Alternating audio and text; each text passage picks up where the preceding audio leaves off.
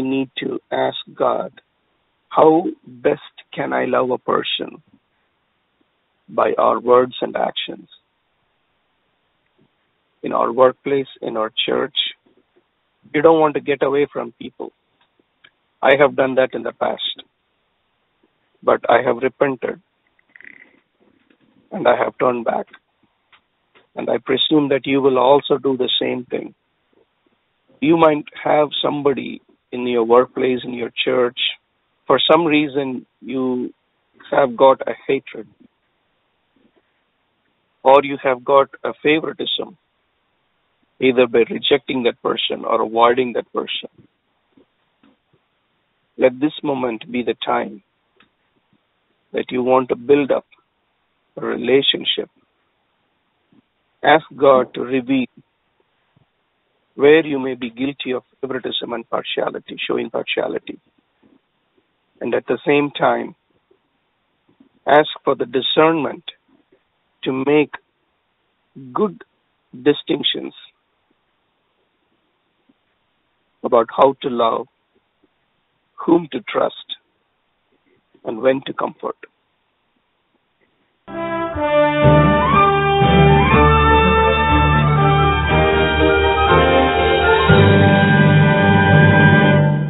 Our gracious God, we have thank you for this time. Lord, you speak the message.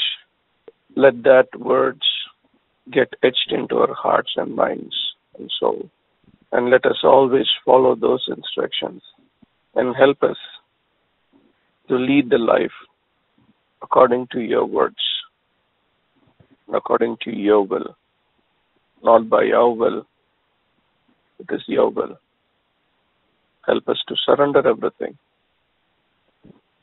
and listen to your words. You speak, Lord, we hear it. In Jesus' precious name. Amen. Amen. We have been looking into the book of James.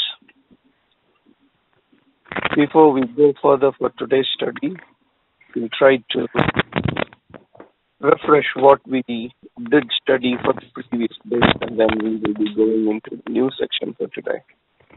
As we all know, the overall theme of the book of James is real faith produces work, under which we saw in the first chapter that real faith produces genuine stability.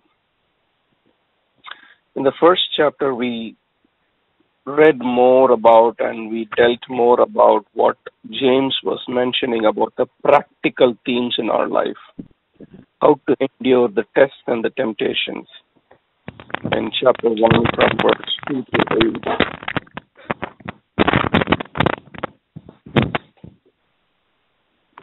And the struggle between the rich and the poor in verses 9 to 11. How we need to be authentic doers of the words of God, which we saw in the first chapter, 22 to 20.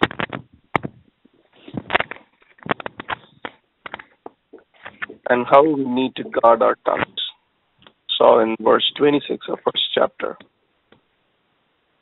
And how to invest in those who would never pay. That was the last verse we saw in the first chapter. James introduced these examples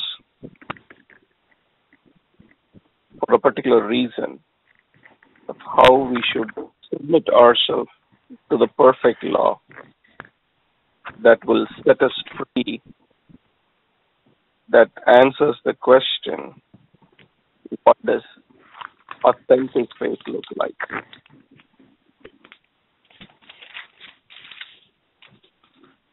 As we move into the second chapter, James gives us more hands-on information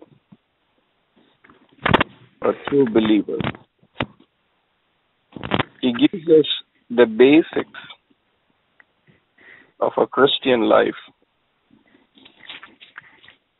He dwells deeply into issues like partiality and prejudice, which we will be studying today, from verses 1 to 13, and faith and works from 14 to 26, which will be dealt in the next lessons. So the idea behind the letter, what James is writing is transforming the readers from unclassified to a classified reader. In the sense, a classified reader or a believer is more like a distinct spiritual warrior. He builds our hearts and minds to become as spiritual warriors. In the sense, we become more mature. So based on this, we will be looking into James chapter 2 from verse 1 to 13. I will read from the New Living Translation. My dear brothers and sisters, how can you claim to have faith in our glorious Lord Jesus Christ if you favor some people over others? For example, suppose someone comes into your meeting dressed in fancy clothes and expensive jewelry, and another comes in who is poor and dressed in dirty clothes. If you give special attention and a good seat to the rich person, but you say to the poor one, you can stand over there or else sit on the floor, well, doesn't this discrimination show that your judgments are guided by evil motives? Listen to me, dear brothers and sisters. Hasn't God chosen the poor in this world to be rich in faith? Aren't they the ones who will inherit the kingdom He promised to those who love Him? But you dishonor the poor. Is it the rich who oppress you and drag you into the court? Aren't they the ones who slander Jesus Christ, whose noble name you bear? Yes, indeed, it is good when you obey the royal law, as found in the Scriptures. Love your neighbor as yourself. But if you favor some people over others, you are committing a sin. You are guilty of breaking the law. For the person who keeps all of the laws except one is as guilty as a person who has broken all of God's laws. For the same God who said, you must not commit adultery, also said, you must not murder. So if you murder someone but do not commit adultery, you have still broken the law. So whatever you say or whatever you do, remember that you will be judged by the law that sets you free. There will be no mercy for those who have not shown mercy to others. But if you have been merciful, God will be merciful when He judges you. We have seen in our Christian walk of life, we wrestle with a lot of external things. To most of us believers, we always, at times or at always, come to immediate conclusions about people when we have a first look at them. If you could imagine, when we look at a person, we always either think about or look at the person's hair. It's too long. It's too shabby. It's too short. Or we look into people who come to the church and have our own impressions of how they dress. or by the cars they do come. If they come in a very expensive car, then we have a comment for that. If they come in a very old car, then we have a comment for that. If people live in a big house, we have an own comment for that. So the list goes on and ever and ever. This is what James is addressing it as prejudice. If you have an English Bible and if you have an NIV or an NLT translation, the title for this James second chapter, it states Favoritism Forbidden. And in the New Living Translation, it says a warning against prejudice. So the word prejudice comes from a Latin word which emphasizes prejudgment of someone. This causes an opinion among ourselves about somebody without any of the facts we do not know.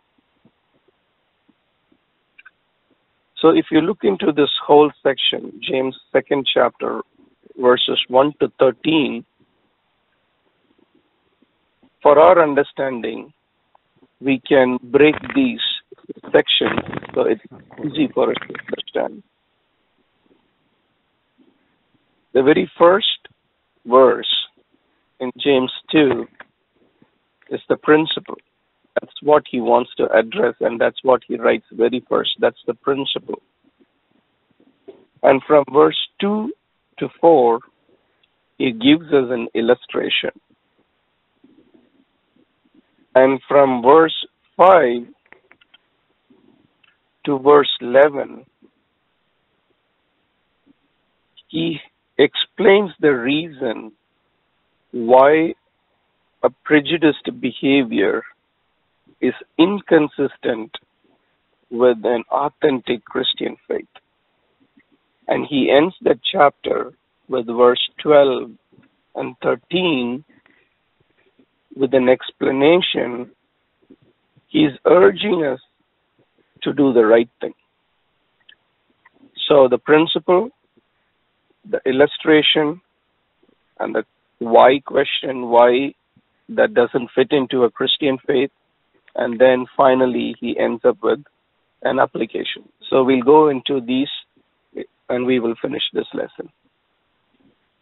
If you look into the very first verse, he says, "My dear brothers and sisters, how can you claim to have faith in our glorious Lord Jesus Christ if you favor some people over others?" So the very first verse is very, very clear here that he is addressing this verse or this letter to the Christian believers. The issue is not about their theology. It is not about what their belief system is. James is saying there is an issue in their attitude.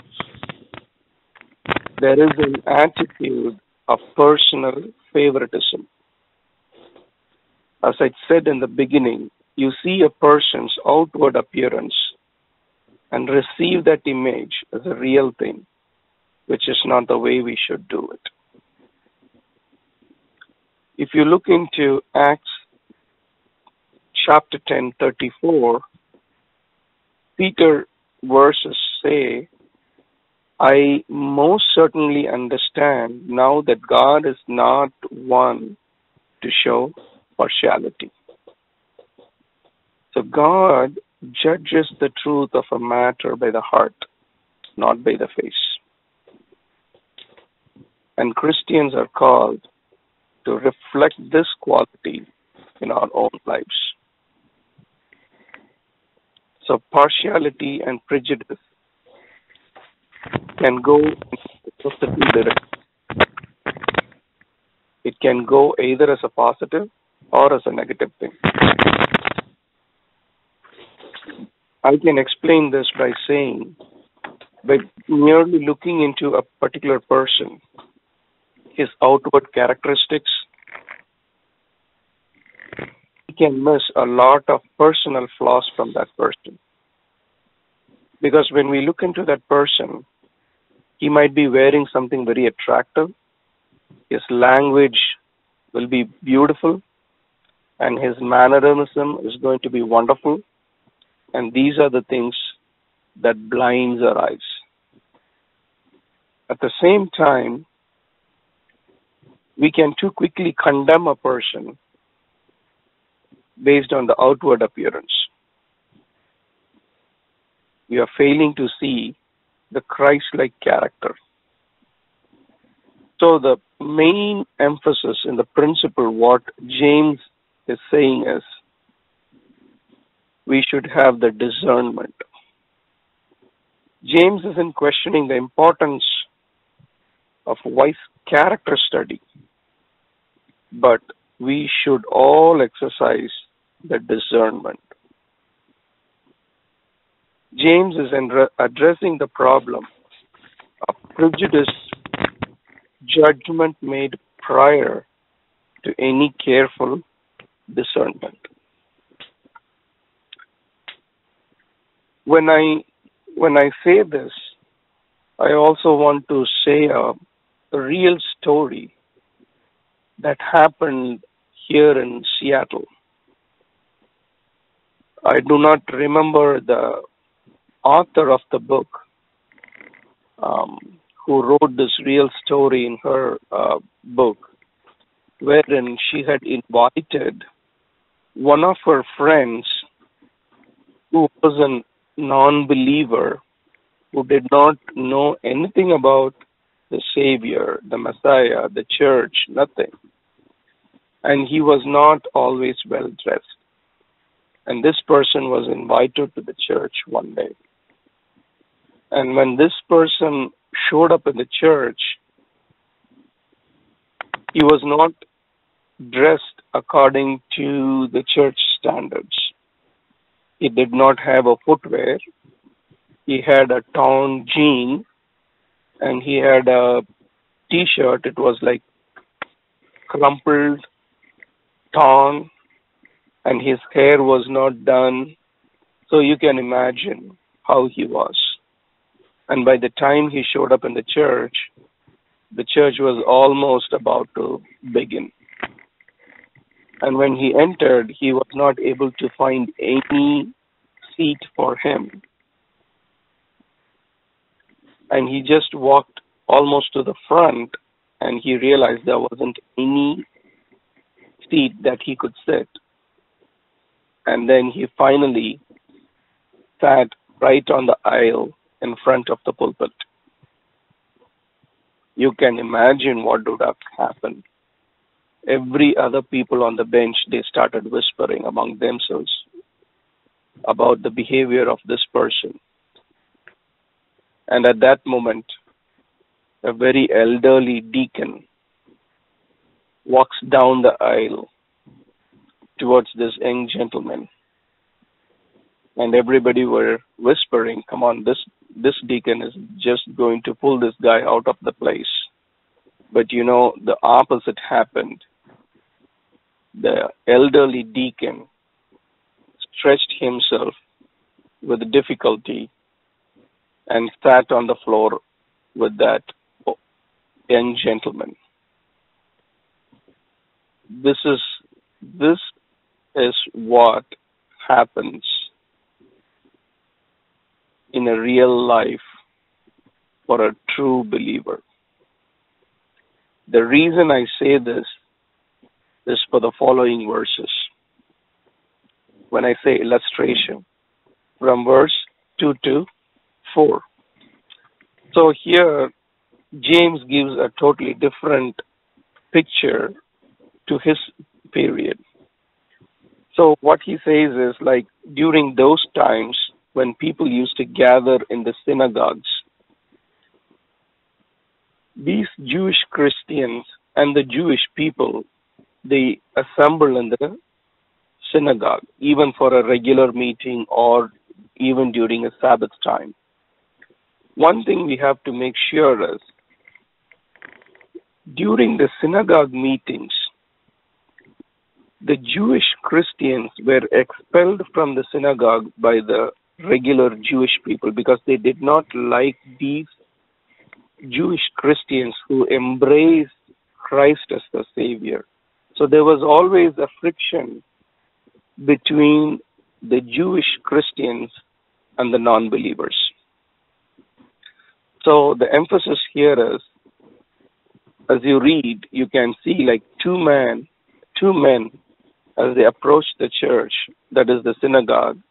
One is richly clothed, and he is a very influential person. And at the same time, there is also a poor person. You should have seen here in most of the English churches here in US, there is always an usher in the church. I used to do an ushering job in most of the churches I have attended. The job for the usher is greet the people, welcome the people who are coming to the church, and then making them comfortable and finding them seats to sit on. Here lies the issue. When an usher sees these two different people, one a rich, one a poor, that person's true character comes out right at this moment. How he receives these two people. That's what he mentions. James mentions in these two verses from 2 to 4. What happens is, like, when you do this of receiving these two different people, how you treat them. If you're blinded by the rich man's dresses, you try to give that person a nice, good place. You can see that in Matthew 23:6, which mentions the chief seats in the synagogues.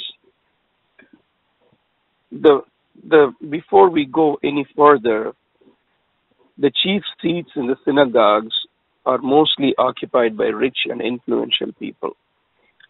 The synagogue seating system is totally different from the churches what we attend to. If you could imagine the same pattern of seating arrangement in a church, but what happens in a synagogue is the pulpit is almost in the middle of the building, the middle of the seating arrangements.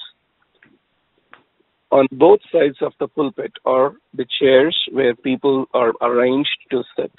So it's almost like a half circle system of seating arrangements, and the pulpit is in the middle.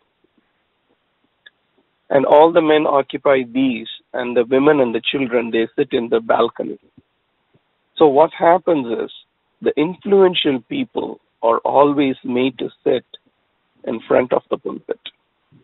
This is what it happens here, that the rich people, they have their preferred places to be seated. And then what happens is, to the poor, either he's made to stand over outside, or he's made to sit on the floor. So here the emphasis is more on the motive that always affects the behavior. If that happens, that's what when he ends in the 4th verse, James says the usher is guilty of discrimination. He says this kind of prejudice is a sin. This kind of prejudice is a sin.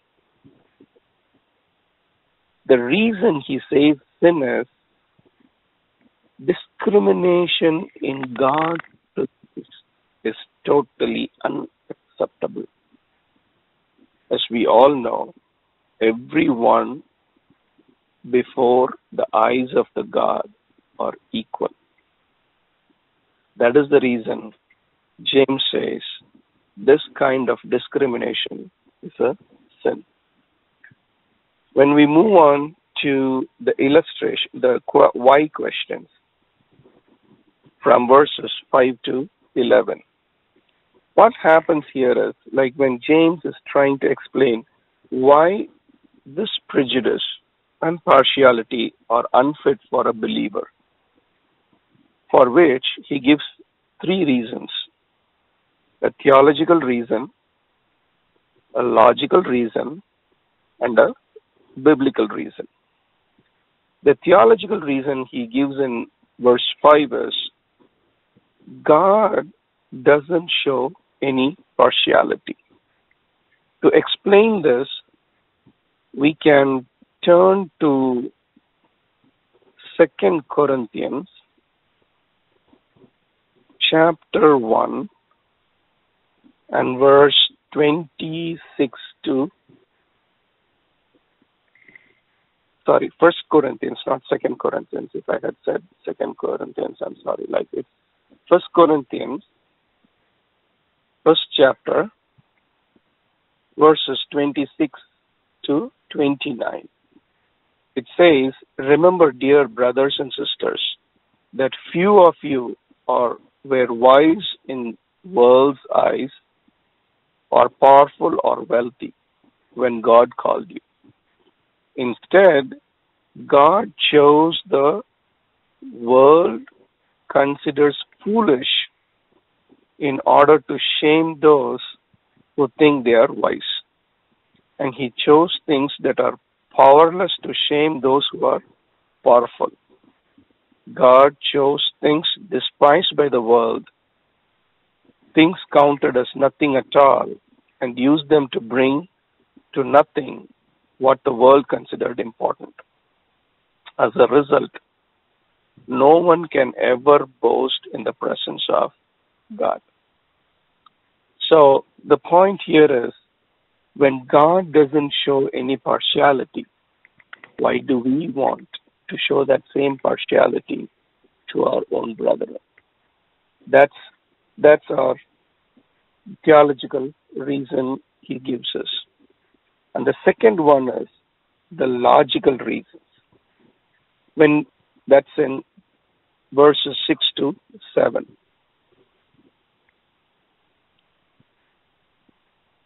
When we look into this, James is posting two questions. Two questions which reveal about the situation. The very first one is, the rich and powerful are persecuting the Christians, dragging them before the authorities. That's what we see in verse 6. And then the second one is, the rich and the powerful were blaspheming the Christ's name. If you look into carefully the verses from 5 to 7, they're all questions. He's asking repeatedly certain questions to the readers. Hasn't God chosen the poor in this world to be rich in faith? Aren't they the ones who inherit the kingdom God promised to those who loves them?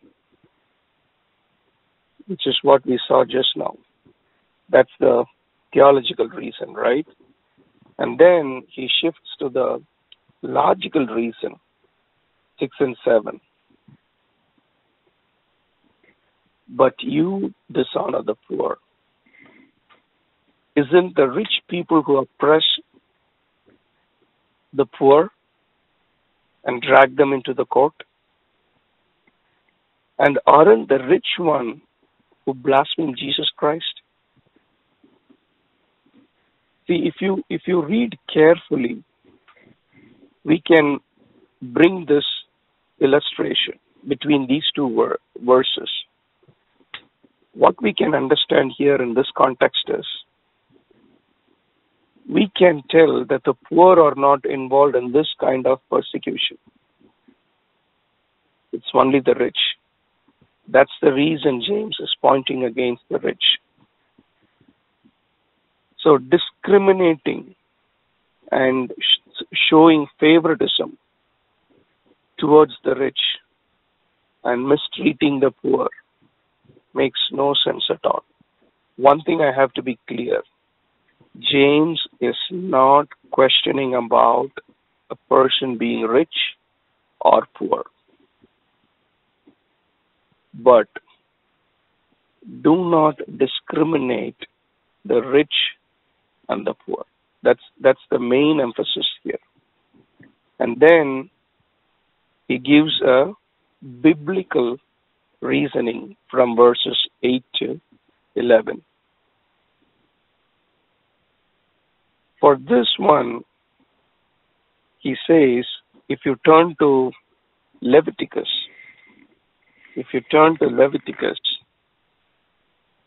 chapter 19 and verse 18,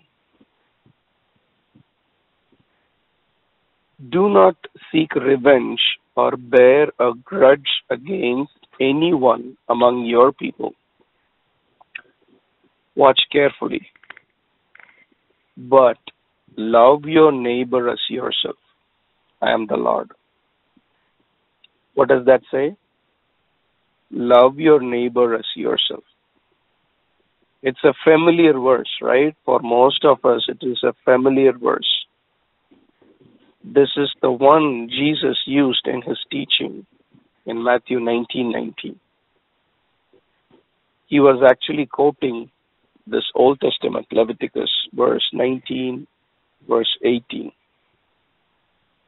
In fact, it's the basis for his golden rule, which is treat people the same way you want them to treat you, which is in Matthew 7:12. Jesus Christ called this the second of the greatest commandments, the first one being to love God with all the heart, soul, and mind and strength. Referring to this second great command, Paul says that every commandment in the law of Moses is summed up in this saying, which we find in Romans 13:9. If you turn to Romans 13 and verses 9, the commandments: you shall not commit adultery, you shall not murder, you shall not steal, you shall not covet, and whatever other command there may be, are summed up in this one command. Watch carefully. Love your neighbor as yourself. The whole law is fulfilled in one word in that statement. You shall love your neighbor as yourself. The same verse is given here in Galatians 5:14. Galatians 5:14. For the entire law is fulfilled in keeping this one command: love your neighbor as yourself. Love your neighbor as yourself. To break one law is like breaking all of them, or vice versa. If you break any of the others, you have broken this law, what James is telling in chapter 2, verse 11. So for this reason, prejudice, which refuses to love all equally, transgress the great commandment. We will come to the final section where he says the application. Why don't you do it? So he wraps up the whole chapter of prejudice with an explanation by saying, why don't you apply the teaching? What he says is like 3 important points. With these 3 important points, we'll finish the study. He says, let scripture be your standard. Let love be the law. And let mercy be your message. I'll repeat it again. Let Scripture be your standard, and let love be your law, and let mercy be your message.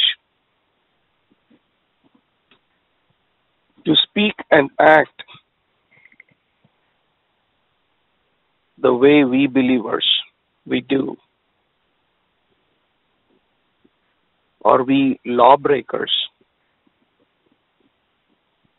or are we subjecting to God's discipline? We all know this verse by heart, right? Like in Romans 8:1, it says like there is no condemnation for those who are in Jesus Christ. What James is revealing here to all of us is, do not judge anybody. Do not judge anybody.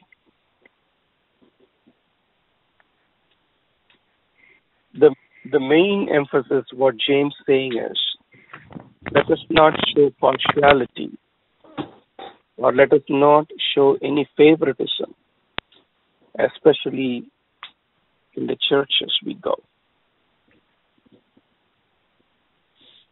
That's a holy, holy place where we go and seek Him. And let us not find a discrimination among believers by the way they dress, by the car they come, or by their educational standards, or anything else. Let us not have any prejudice, or let us not have any partiality. This will also include in the workplaces too.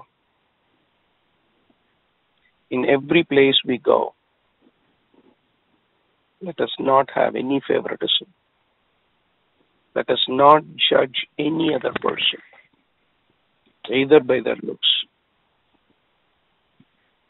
God doesn't judge us by our outward looks. You know how David was chosen. David was not chosen by any of the external outlooks. That's the reason I end up this study by saying, let the scriptures be your standards, and it is not our habits. Favoritism doesn't mix with Jesus. Whatever be your race, whatever be your color, we are all equal among Christ. And the second one I told you is, let love be your law, and mercy be your message. But again, I want to close this by saying,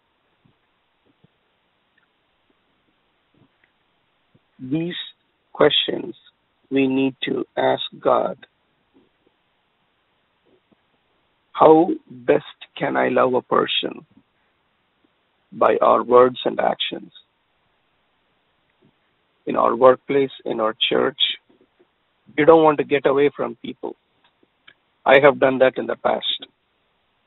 But I have repented. And I have turned back. And I presume that you will also do the same thing. You might have somebody in your workplace, in your church, for some reason you have got a hatred,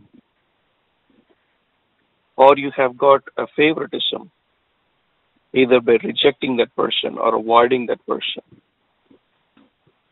Let this moment be the time that you want to build up a relationship. Ask God to reveal where you may be guilty of favoritism and partiality, showing partiality. And at the same time, ask for the discernment to make good distinctions about how to love, whom to trust, and when to comfort. We looked into all these things. James isn't saying we must treat every other person on the soul exactly the same. He isn't saying that we must treat every soul on this earth exactly the same. But we can't treat people unfairly based on our prejudices. When we approach a person, when we meet a person, take that opportunity to demonstrate the love God has shown us. Put away the prejudice. Put away the partialities. You remember when Jesus lived on this earth, he met Zacchaeus, whom everybody hated. But Jesus, in spite of all those things, whatever was happening around him, he went and dined in his place. He did not show any partiality. He did not show any partiality to any one of us. He has accepted each and every one of us as we are. We have sinned against him, against the Father. No big sin, no small sin. A sin is a sin. But still, when we professed our faith, when we repented of our sins, he accepted us into his family. We became heirs and co-heirs. We got the utmost relationship of calling him Father, Abba. He did not show any partiality to us.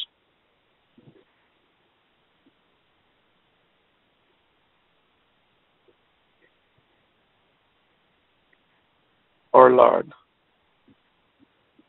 thank you for all this wonderful words, Lord. Thank you for accepting us. You have wiped away our sins. It is white as snow. All the crimson red is all gone, Lord. You did not show any favoritism. You did not show any prejudiced thinking, Lord. You accepted us people as who we are. You mended us, you molded us, and you still do this, Lord, because still we are imperfect. Thank you for the transformation you're bringing us, Lord, into the image of your Son, Jesus Christ. You mend us, you mold us, you chisel away the sinful things that are happening in our places, our thoughts, our actions, our speech. Let us always reflect Christ Jesus. Let us always be salt and light, shaking and shining in the places where we work, the places where we go. And let us always be witnesses, Lord. Let us always boldly proclaim your truth. And when on the judgment day, let us stand boldly with confidence, saying like we have done the commission that you gave us, Lord. Bless each one of us. Bless each one of the listeners who are going to listen this message in the future. Talk to them, Lord. Give us a clean heart with a clear thinking, with a better discernment, with a good judgment, Lord, that we need to live in this sinful place. Thank you for being with us, delivering this truth to us. In the name of our Lord Jesus Christ. Amen. Amen. Amen.